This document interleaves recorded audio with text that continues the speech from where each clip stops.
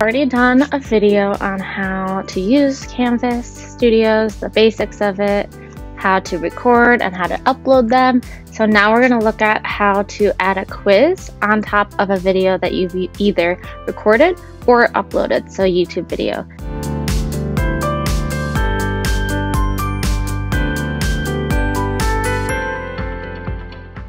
You can see here that you have, with these three dots, the option to either create a quiz here. If you already have, you can see right here there's a little rocket ship icon. If you have that, that means that you already have a quiz on top of a video. So if I click those three dots, now I see quizzes and I can use this one, edit this one, or add a quiz here.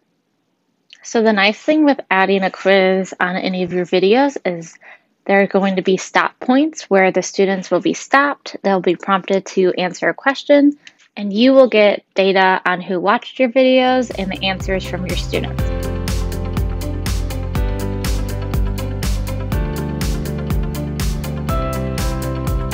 Let's add a quiz on top of a video. I'm going to use this video here. We're going to go all the way up to create quiz. So once you have a video title and a description, you have options below.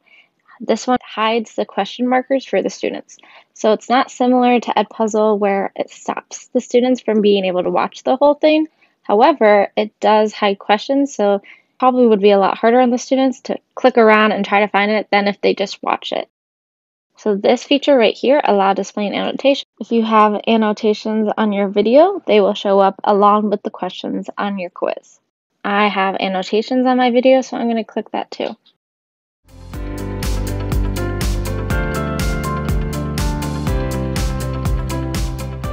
Now we'll be taken to our video, and I would play through, watch it, and when you're ready to add a question, you're going to hit pause, and you're going to add, and you have three choices here. So you want to do a multiple choice,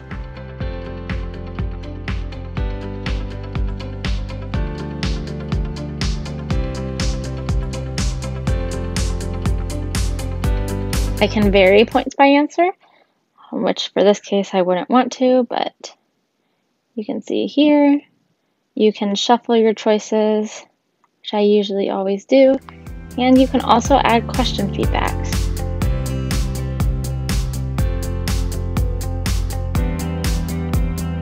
Thank goodness for spell check, and provide general feedback too if you want.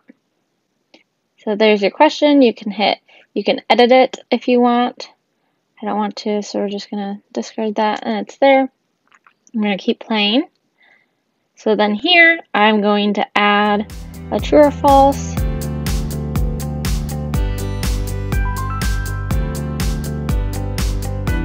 I would probably be more specific than that, but. And then let's go here. And then let's have some multiple answers.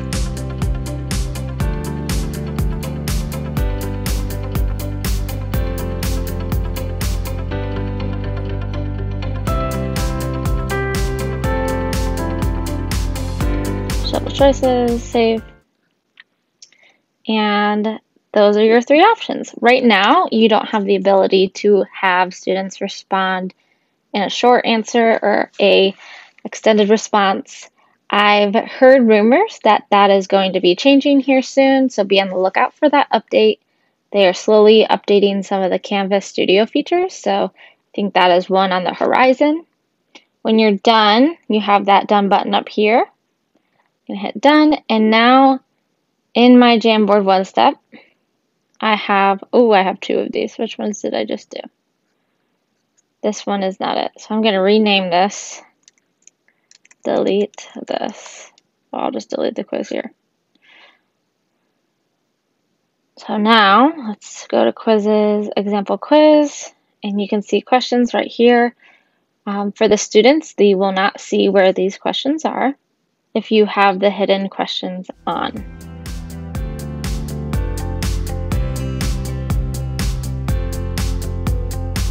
So now, if we're going to use the quiz that we made on top of the video, we're going to embed it differently. I would use the plugin if it's just a video that you're doing, but right here I'm going to say watch the video and answer the questions. I'll make it 5 points. Okay, I refresh so that pop-up isn't there. I'm going to find Studio. And I'm going to find my video that I have. Remember, the rocket ship icon will show that it's a quiz you have. If you have multiple quizzes, you can find them here. I just have one. So embed, select. You can have this be limited or unlimited. I'll just keep it to that. Save. Oh, Canvas Studio example. Save. Now let's see what it looks in student view. So they will do get started here. And it will play the video. And a question pops up. They could do rewatch. So it's going to rewatch the portion that they probably needed to answer the question. And you can see there's no questions on here. Now they can skip forward, but this is what it would look like. You're going to see in your analytics that they just kept doing this, and it's really hard to find those questions. That's why it's important to have that conversation with your students, that you're not going to tell them how many questions. You could, but it's important for them to watch the whole video so they have the questions pop up.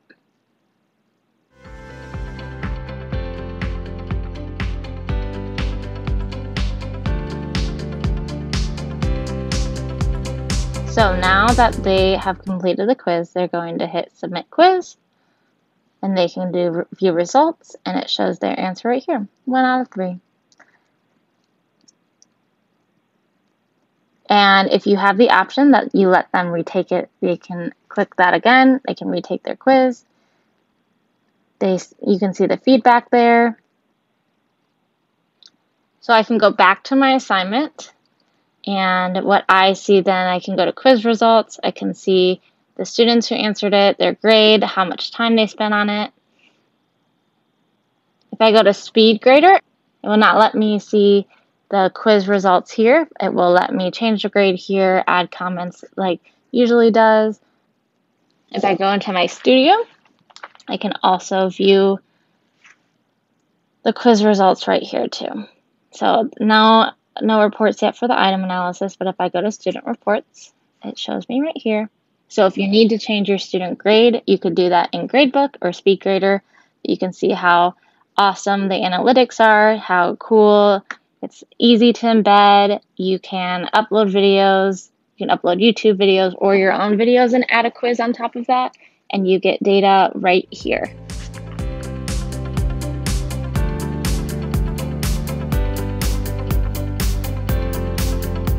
The nice thing with embedding studio videos compared to just adding a video how you normally do is that you have analytics on top of that. So if we go into Studio, we can go here, we can go to our Studio in our menu. I can hit View, and I can go to Insights. And this shows me that I had one student watch it here, and so you can see how it's choppy. They didn't watch the whole video, or this would be complete here. They kind of skipped around and watched a little bit here and there. And it shows me who that student, so since that's my test student, tells me who the student is, and then the completion rate. And then it shows me where they watched the video when. You can also download a spreadsheet.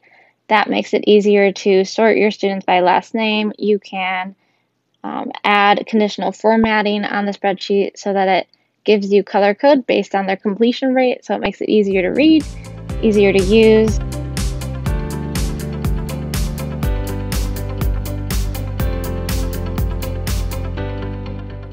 Not knowing how long it's going to take Canvas to update their studio so that students can respond to open-ended questions, I'm going to show you how you can put it in your quiz instructions here. So I have my quiz opened up.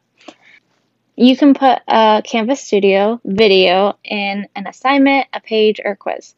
So if I'm going to put it in my quiz, I'm going to click the icon, the plug icon, find my video, select here. You can have just your video. You can also have your quiz embed. So for this example, I'm just going to do my video without my quiz, embed that on there. So I'm going to do this again, unclick my embed options, embed that. So now it's just the video. I'm going to add a prompt up here. Watch the video and respond to the questions. So if we go into student view, let's see what this looks like. Now I have watched the video and respond to the questions. So here's my video and here's my question. It's a workaround to the open-ended response. However, it's not as nice with the questions popping up within the video. You can't add this to a certain point of the video. This would just be kind of watch this video and answer these questions. So it's not as nice as having it where it's prompted, but it's still a workaround if you want students to answer higher order questions instead of just the multiple choice, the true or false, or the choose an answer.